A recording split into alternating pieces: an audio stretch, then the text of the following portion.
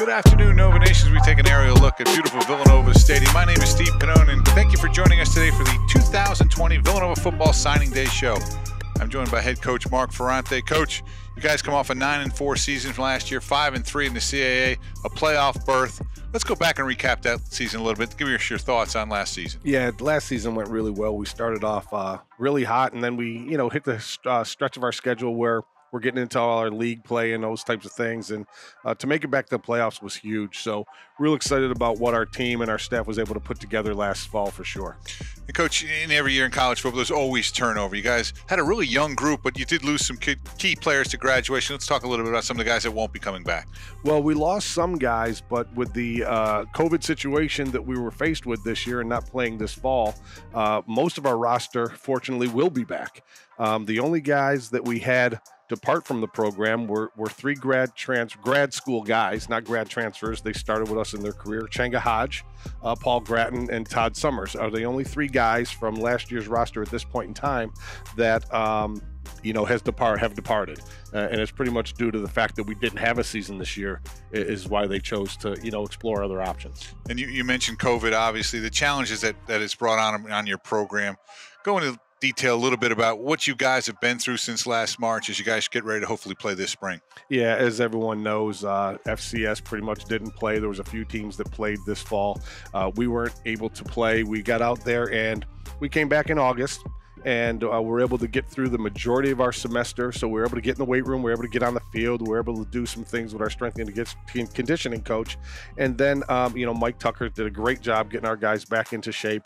And then we got out there. It started out slow, just offense was on the field one day, defense was on the field the next day, but we were gradually able to have some full team practices, which went really well. And now our semester ended. December 5th was the last day of finals. Our guys are all home now, and hopefully they'll be able to, maintain the conditioning and strength gains that they did. We're able to have when they were here with us, and we're not coming back till mid-January, so we're keeping our fingers crossed that we can, maybe get into a spring season. One of those leaders that is returning for your ball club this year is linebacker Forrest Ryan. He had a minute to catch up with Nova Nation All Access's Nick Montagna. Let's listen to Forrest. Forrest Ryan, the senior linebacker, joining us here as we talk signing day coverage. Forrest, take us back into the whole recruiting process with Villanova and what you remember about playing in high school and deciding which school you might want to attend, and ultimately what drew you to Villanova. The one thing that always stood out to me was how genuine the coaching staff was during the recruiting process. Just whatever they told you, it was true. Like some of these coaches on other schools will, feed you a load of lies and try to, persuade you to come to their school and tell you things that aren't true, or just do a lot of things that Villanova doesn't do. An offer from Villanova is a genuine offer. It's a true offer. And you can tell by the way the coaches interact with you and your family going through the process. For me, why I ended up choosing Villanova was simply just the fact that you're going to get a great mix of people that are trying to, guide you on a path to be great. And that's not just on the field. That's, whether it be your spiritual journey or your academic journey, or you're going to play in the best FCS conference in the country. You can't beat those things. And, it was really just me and my mom making the decision. And, she wanted me to trust what I thought. I loved Coach Ferrante. I loved Coach Crocker. I came up, met some of the guys. Drew Wiley, who was a linebacker last year, hosted me. I just fell in love with the campus, fell in love with the location. Everything was pretty spot on for me, and it was an easy decision. And it was a decision I'll never regret. Finally, Forrest, what advice would you have for our incoming freshmen? What would you like to have told Forrest Ryan when he was coming back in as a college freshman at Nova? I think I would probably say is trust yourself. You got yourself here. You got yourself to a prestigious university, a great academic, great football. So you had to have been doing something right. Don't come here and, be persuaded by other people. Well, we want to be persuaded in a good way by other people because it's a new environment. There's going to be people persuading you in a good way, but don't be persuaded to do things that aren't naturally who you are. If you got yourself here, then continue to do that. Be great. That's what I would say. Excellent answer. Forrest Rhyne, preseason All-American linebacker, joining us. I'm Nick Montagna here for our signing day coverage. Forrest, thanks for joining us. We appreciate Forrest Rhyne taking the time to sit down with Nick, and we're joined by offensive coordinator Chris Bowden. Coach, as you enter your second year as the offensive coordinator, let's go back to last season and your first season. Give us your thoughts on your year one as the OC here at Villanova. I think offensively we did a pretty good job. I think from all our goals coming in of protecting the quarterback and having balance and getting the ball in our playmakers' hands, I think we did a really good job. We had a lot of young players play for us, so we're really excited about what next year will bring. And you have an opportunity. You're going to bring in 7 players on offense, 3 wideouts, 3 offensive linemen, and you're going to bring a tight end in as well. Let's start up front where it all starts for in the offensive line. You have Eric Bacchus coming in. Eric's an offensive lineman from the Salisbury School in Connecticut, 6'4", 290-pound, team captain in 2020, first team all-NEPSAC offensive lineman. Let's take a look at Eric. Yeah, I mean, Eric is we're very excited about the overall recruiting class, but with Eric, he's a tough, physical, hard-nosed kid. He's from the Salisbury School via Germany, so he played tackle. We project him more as an offensive guard, offensive center. He's tough, very, very physical kid, but he does have a lot of quick twitch for an offensive lineman, which is good. He's also from the same school as our starting right tackle, Nicky Torres. So, we've gotten, 2 really good players off of that. And, we're very, very happy to get him. And we think that he's going to provide depth at the O-line right from the start. And we think he has a chance to be a really, really good player for us. Yeah, continuing on the up front line, on the offensive line, Ian Erickson, 6'6", 320 pounds, out of the Marist School in Georgia. 32-5, a career as a starter, National Merit Scholar, so a bright kid, obviously. Probably someone that projects to play outside for you at that size. Yeah, we're looking at him it probably projects as more of a right tackle. Comes from an exceptionally good high school football program. They're still playing in the state playoffs. He is big. Big body, strong body, physical. He comes from an option offense, so yeah, he's advanced as a run blocker. From the pass protection side of it, he's going to continue to get better at it. Again, another hard-nosed, physical kid, but really the world of potential for him. He's a kid that we really feel is going to project into a starter at some point. And then you head back up to New England for your third offensive line, Stefan Voltaire from Tabor Academy, 6'5", 280 pounds. Let's take a look at Stefan. Yeah, Stefan, he's like a piece of clay, according to our offensive line coach. He was a lacrosse player. His first year playing high school football was last year, his junior year. And then this year he didn't get to play. So he's only played 1 year of high school football, extremely athletic. He has the size, has the ability, he's extremely mobile. But again, he's a kid that we really think has a huge upside, just based on, only 1 year of football, and he's still trying to figure out the position. But after 1 year, we loved him as a scholarship kid, so I think the ceiling is very high for him. And then an area of the country you're obviously very familiar. When you guys go down to South Florida, St. Thomas Aquinas High School, you get a tight end in Antonio Johnson, 6'4", 255 pounds. Yeah, we're very, very excited about him. I recruited him, and then Coach Fletcher, our tight ends coach, did as well. He comes from one of the best programs, if not the best high school program in the nation. He's starting at tight end. He played basketball for the school as well. He is big. He is physical. He's a great route runner. He can catch the ball. When he blocks, he's a physical blocker, but he's also an athletic blocker. And he's 6'4", 255, and we're ecstatic that we got him. Then, Coach, as we look forward to the wideout position, you guys bring in 3 wideouts this year. The first of which comes from the Cheshire Academy in Connecticut, 6'2", 190 pounds, Daniel Lopes. Talk a little bit about Daniel as we look at some footage of him. Yeah, we really like Daniel. He's an explosive receiver with really great hands. The 2 things that really stood out is that he can catch the ball, the jump up balls and the contested balls. He's got great hands. The other thing too is that when he caught the ball, he's extremely explosive with his athletic movements. There's clips of him catching a slant and then spinning out of the tackle twice and still getting up the field. So, he's a guy I think that's going to help us more on the outside, but really with our receivers, they play all over the place. So, he's just another 6'1", 6'2", long athletic kid, and we think he has the tools to be a special player.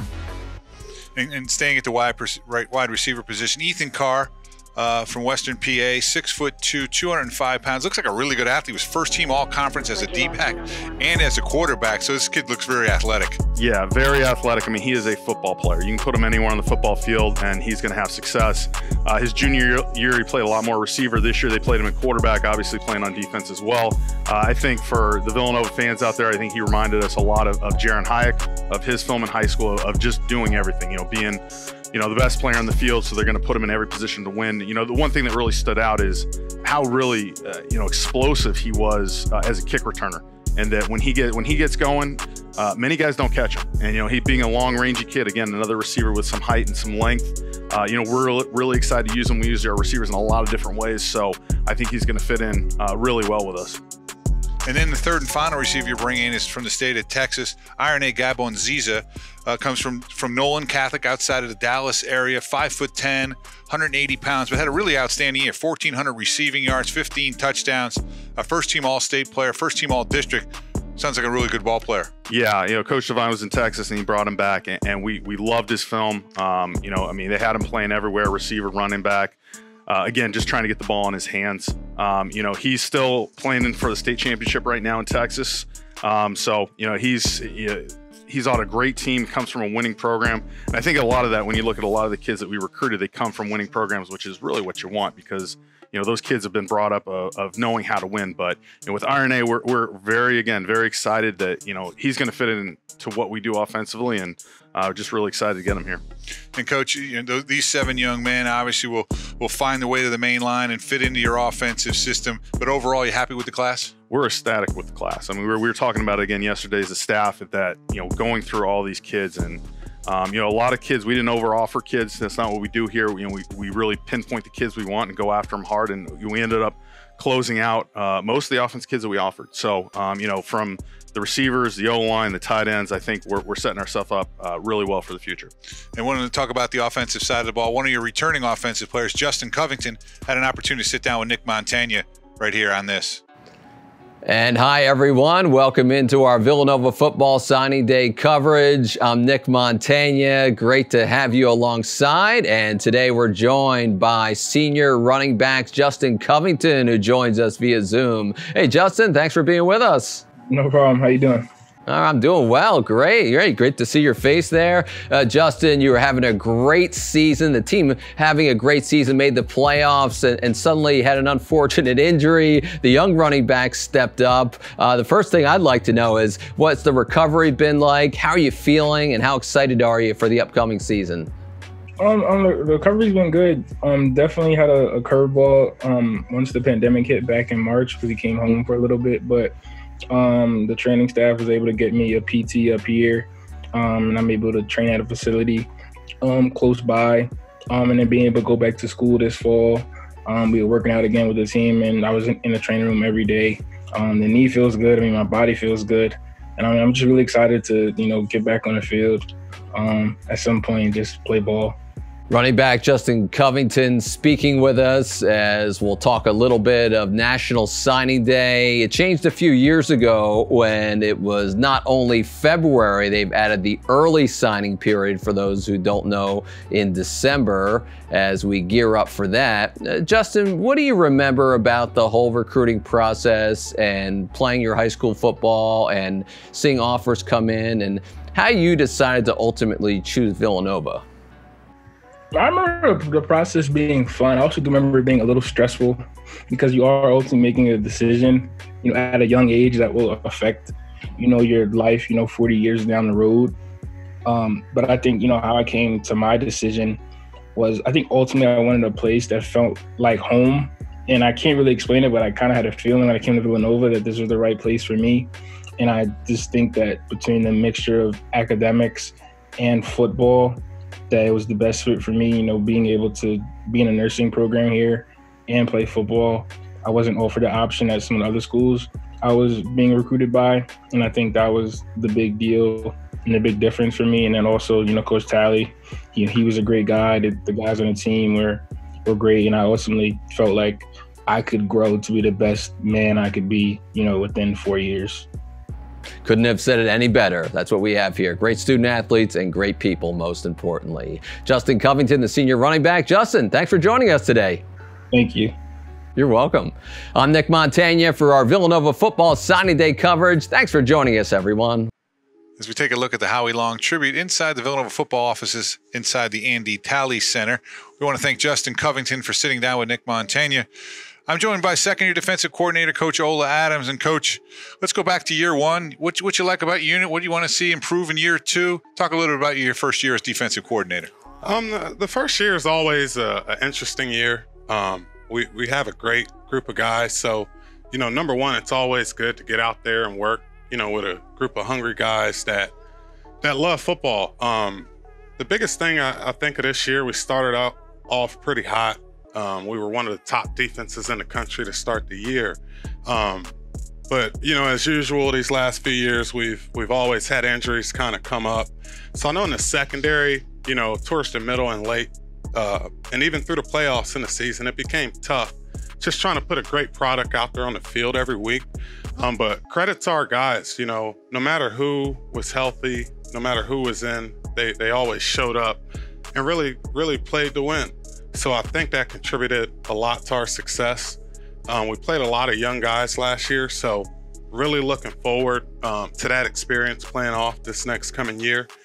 And we got a great class of guys, freshmen that haven't played this fall that we're excited about. So, I think we're in a really strong position to make a good run this coming year. We really feel good about what we got. And now you speak about bringing in some new guys. You're going to bring in 4 guys on defense, 2 in your defensive backfield, a linebacker and 1 on the D-line. So you're going to get help at all 3 levels. Talk about the overall class and your excitement for these young men. This year has been different than any other year. We've had to speed up recruiting. We've had to slow down recruiting.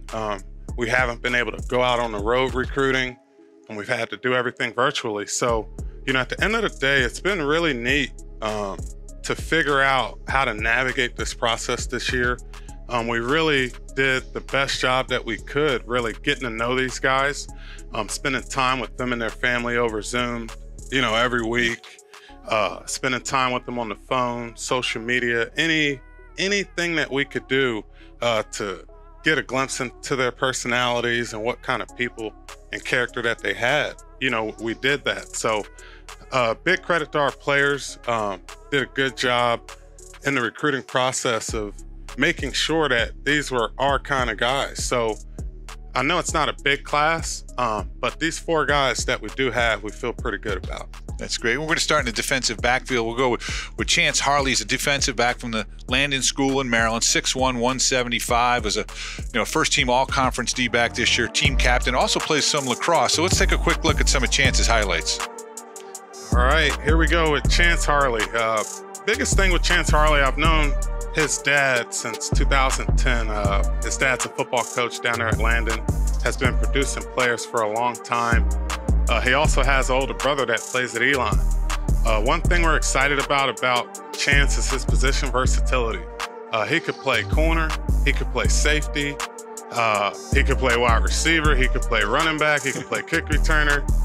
He's a physical blocker, he's a physical runner, as you can see on this tape. So as you look in years past, we want guys, with great size and length that can play multiple positions. So we feel really good about what Chance can bring to our program. I always get excited when guys play different sports as well. So his lacrosse background is pretty strong. He's a top lacrosse player in Maryland as well. So we feel like we're getting a really talented, well-rounded player, really great student in the classroom. Landon's a great school. He was the first prospect that I knew that we had to have. And staying in the defensive backfield, we're going to go to talk about a little bit about Christian Sapp from East Stroudsburg South, 6 foot, 190 pounds. First team all-conference player, school record for catches on offense. So this kid's a versatile kid as well. Same high school as Changa Hodge. Yes, sir. Funny story about Christian Sapp. So first time we turned on his tape, Coach Pagan was trying to fight for him to be a wide receiver, and me and Coach Pennypacker shut that down right away. As soon as we saw Christian Sapp, number one, if we could stay local and get really talented players, we always want to do that. Christian Sapp was a guy who showed up here in February, so we actually got to meet him. But he's also another player that's very versatile, can play multiple positions. He's an elite wide receiver. He could play wide receiver here. That excites me because he's a natural safety. He's very physical in the back end.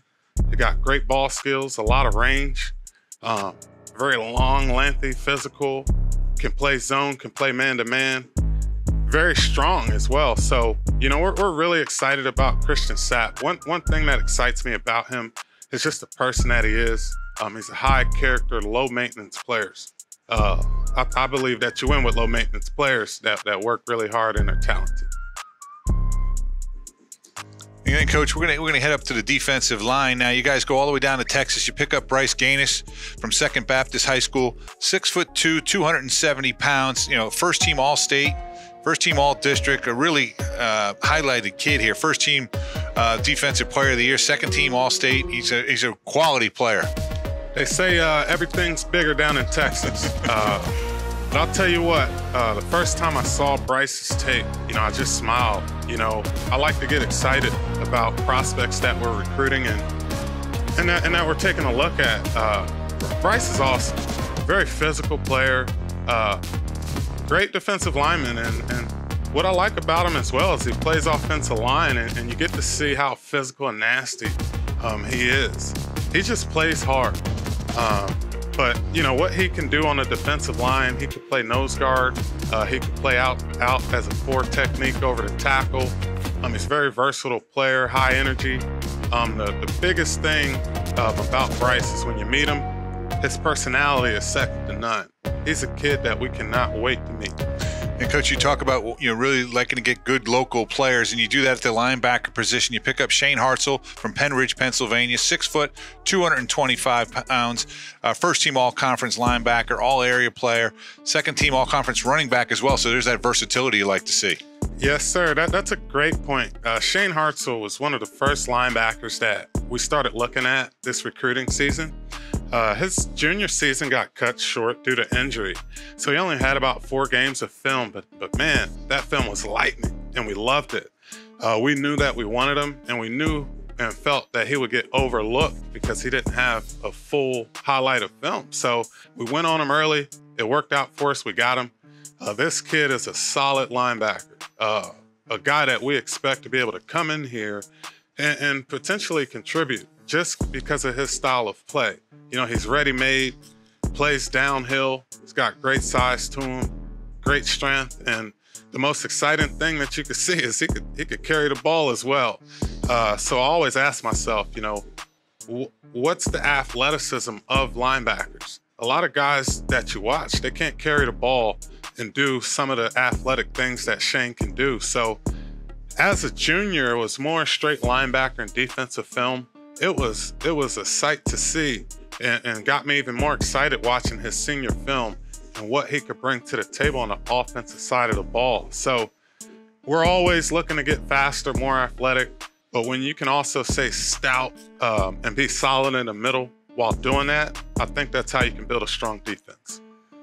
Well, Coach, we really appreciate you taking the time to share your thoughts on these 4 young men that are going to come in and represent Villanova, I'm sure, in a fine fashion. We really appreciate your time. We're going to take a quick break right here. We'll be back with Coach Ferrante's closing thoughts right after this.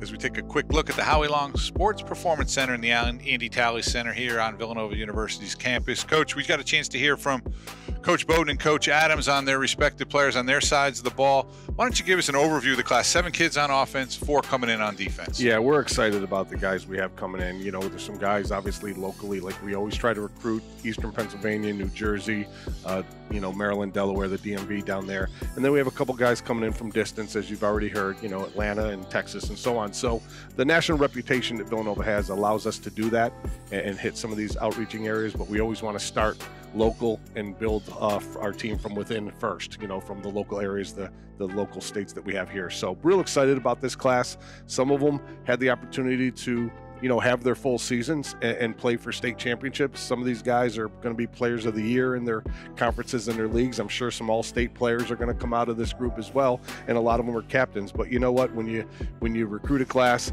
a lot of guys come from that type of pedigree. So they'll get here. We're excited about this class, and I'm just real thankful to the efforts our staff put in to go out and in these challenging times, right? We weren't able to get on the road as much as normal. Some of these young men we haven't even seen in person, and they haven't met us in person yet. But with the way we've had to go about recruiting, it's all been virtual. But we did learn some things. There's some things we will carry forward in the recruiting process. We did a lot more Zoom calls, and so we had an opportunity to get in front of families more than we maybe used to do in the past in the old way of recruiting. And I feel that we have a really good class coming in, and we're really excited about getting these guys on campus next fall. And coaches, we kind of fast forward to the spring a little bit, something different. You're going to play football this spring. That's the plan, at least. Talk a little bit about the upcoming schedule and what you think for the season. Well, right now they're saying we have a 6-game CAA conference schedule opening up March 6th and concluding on April 17th. That would be the spring regular season. We haven't been able to get any other games. You're allowed to have as many as 8 games. Some schools in our conference scheduled 1 or 2 non-league games. We haven't been able to find an opponent to add to our 6. So as of right now, as I mentioned in the opening segment, we're returning to campus on January 18th. It'll give us a 6-week return to play protocol, including what would be a different version of what you would call a preseason.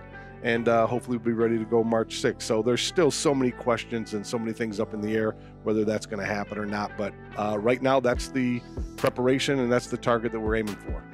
Coach, we appreciate you and your staff taking the time today to share with us your incoming recruiting class. We wish you best of luck this season in the spring. Oh, Steve, thanks so much. We appreciate it. And like I said, real excited about this class and really thankful that their families and parents and everybody trusted us and our staff to send their most prized possessions to us, their sons. Nova Nation, thank you for joining us for the 2020 Villanova Football Signing Day Show. We appreciate you taking the time to join us today, and as always, go Cats.